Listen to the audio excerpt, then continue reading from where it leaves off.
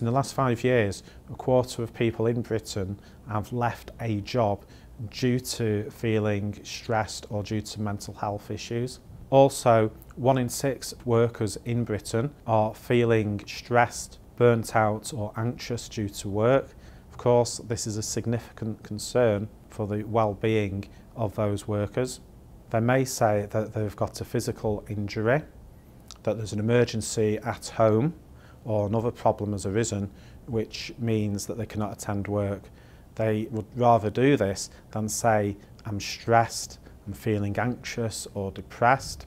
Some employees have had a very bad time when they've explained to their manager that they've got mental health problems or are feeling stressed. Situations have included workers being told to man up, get on with your job.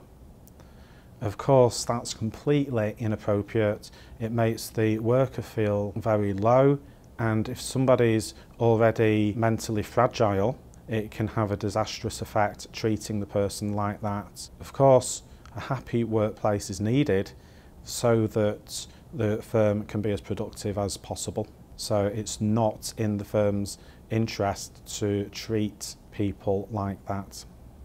Secondly, you need to tackle the underlying problem.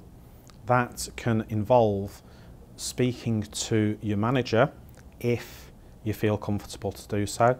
Obviously, many people wouldn't feel comfortable talking about such a delicate situation to the manager, and therefore it may be best to speak to a trade union representative or trusted colleague.